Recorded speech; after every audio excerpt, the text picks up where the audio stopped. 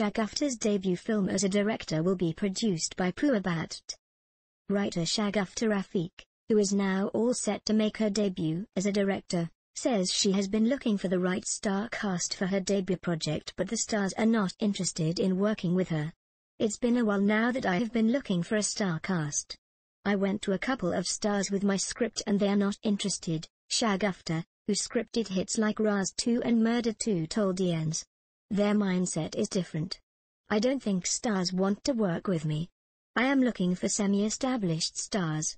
I don't want to run behind people.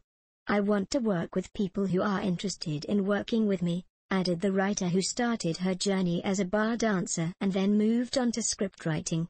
Tentatively titled Rose, Shagufta's debut film will be produced by Pooja Bhatt and will go on the floors by October.